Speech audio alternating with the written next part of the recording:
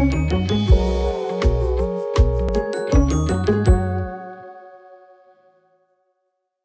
y'all, welcome back to Mama Loves Manga. Today I'm here to talk about The Moon and the Sandals. This is backwards. The Moon and the Sandals by Fumi Yoshinaga. She is quickly becoming one of my favorites. I love her art style. Yes? Can you unlock this? Can you unlock what? The box, because I always find a hole in the wall. Is your room clean? I need to go check. Okay, you go check. In case y'all forgot that I'm an actual mom. As I was saying, Fumi Yoshinaga is quickly becoming one of my favorite mangaka. I like her art style and I like the themes that she tends to speak on. A little background about this series. The Moon and the Sandals is actually Fumi Yoshinaga's. Can you see that gnat? Just, is it stuck to my lip gloss? Ew, ew it was, ew. What happened? What happened? Boy, a gnat got stuck to my lip gloss. What do you want, sir? It's kind of clean. Okay, go unlock Roblox. Bye. Gosh. Okay, I'm back. That was disgusting. It was the first title she wrote as a professional, and I will be honest, I was a little hesitant to pick it up when I first found out about it, because I thought from reading the description on the back of the first volume on Amazon, I thought this was going to be a story about a romance between a teacher and a student. Let me just read the back of the book and you'll see. Young Mr. Ida might be a newbie teacher, but he is capable enough. Problem is, every time he writes his lecture on the board, he feels this deeply intense gaze boring through the back of his head. Could he be doing something wrong? For huge and intimidating student Kobayashi, Mr. Ida can't do anything wrong. In fact, Ida is Kobayashi's Mr. Right. That's why Kobayashi keeps giving the timid teacher looks that could kill. Just as Ida begins to lose confidence in his teaching, Kobayashi musters the courage to clarify that the intense gaze he gives is not one of hatred, but is one of love. Spurred on by his feelings, Kobayashi ends his confession with a kiss. Ida doesn't push him away. All should be well, but it isn't. After all, the course of true love never does run smoothly. Now,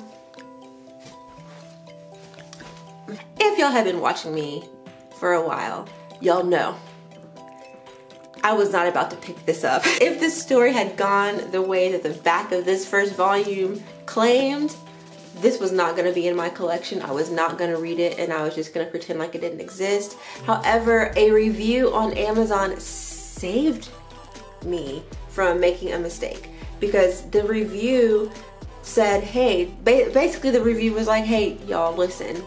I know that the back of the book says that it's gonna be this, but I promise you it's not that. There is no relationship between the student and teacher. And so I was like, okay, I'm gonna trust you, I'm gonna buy it. And I'm so glad that I did.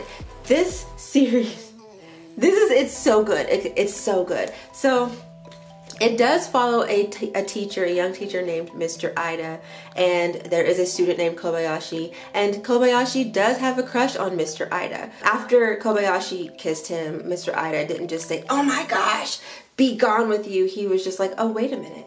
This kid is gay. No wonder he's been like staring at me. And so instead of just completely like telling him to go away, he was like, I'm going to kind of be a mentor to him. Now, Mr. Ida is in a relationship, a very solid relationship, and so this crush that Kobayashi has on Mr. Ida eventually turns into more of it opened the door for more of a friendship and a mentorship. And it was really nice to see Kobayashi have someone that he could talk to about being gay, and because he didn't have that in his real life. And Kobayashi does eventually become friends with another student, a male student, and then eventually has feelings for the student, and then they eventually end up together.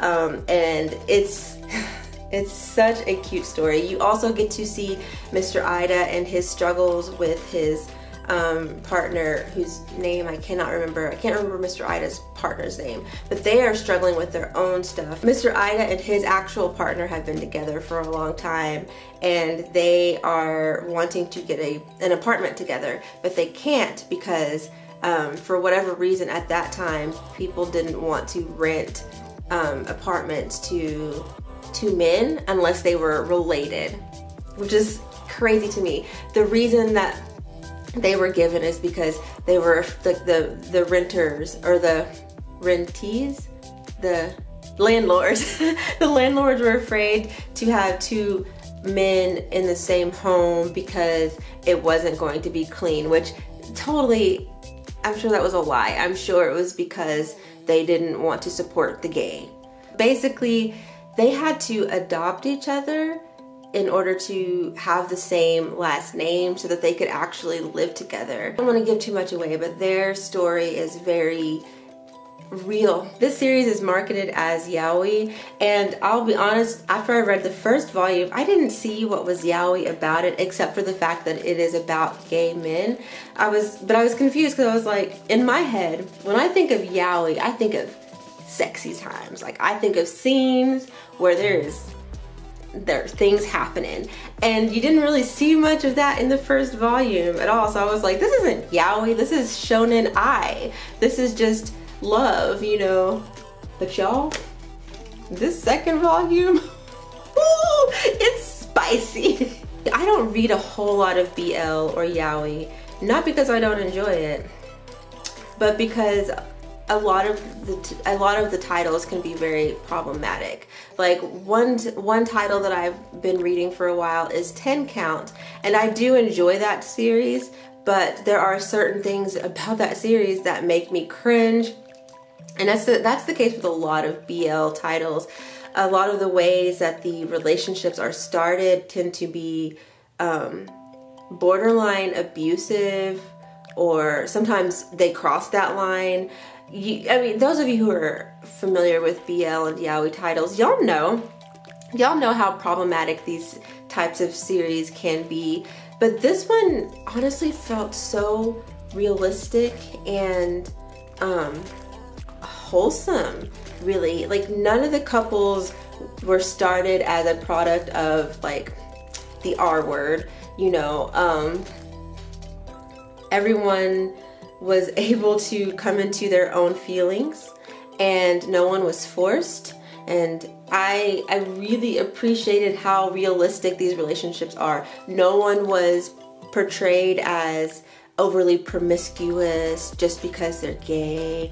They were just normal people who happen to be gay and happen to be in relationships, and it feels like real relationships. And that's one thing that I feel like a lot of yaoi titles forget, is that they are writing about people.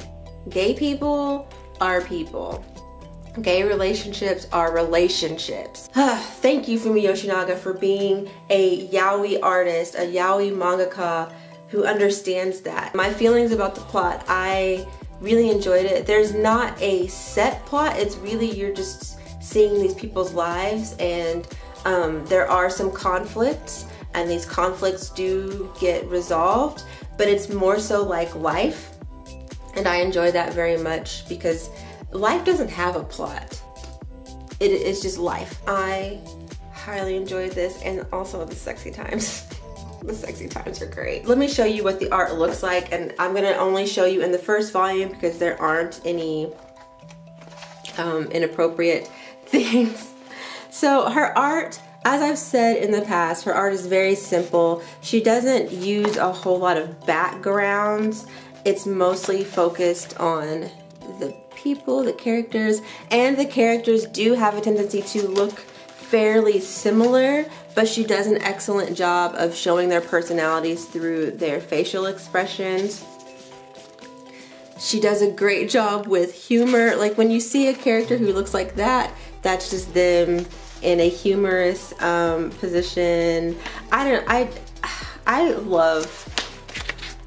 love her art style. It's very clean, very easy to follow, and I'm totally okay with her characters looking fairly similar because, like I said, she does a great job of showing their personalities and differentiating them with their personalities. If you like Fumi Yoshinaga's series Oku, if you like Antique Bakery, if you like All My Darling Daughters, which is a one-shot manga that I haven't talked about yet. I read it in February and I have been meaning to talk about that one. I will, I just keep forgetting. But anyway, if you like her works, you're going to love this one if you haven't read it already.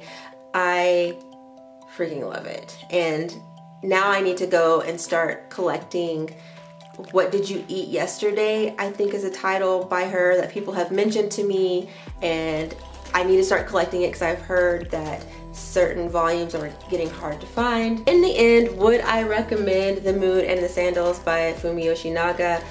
Yes, 100% I would recommend it. I would recommend it to people who love to read BL or yaoi titles, but you're tired of the problematicness that tends to come with that genre. I also recommend it to people who love to read romance stories. I recommend it to people who love slice of life and you like character-driven stories. But keep in mind, I recommend this to people that are, I would say, 16 and up. This says for mature audience this says for mature audiences 18 plus. I think 16 and up would be totally fine. Because at 16-year-olds, you know, I was 16 once. I don't think I would have my almost 13-year-old read this. Because I don't want to answer questions. I don't want to answer the questions. Anyway, that's all I have for today. Thank y'all so much for watching, and I'll see y'all in the next one. Bye.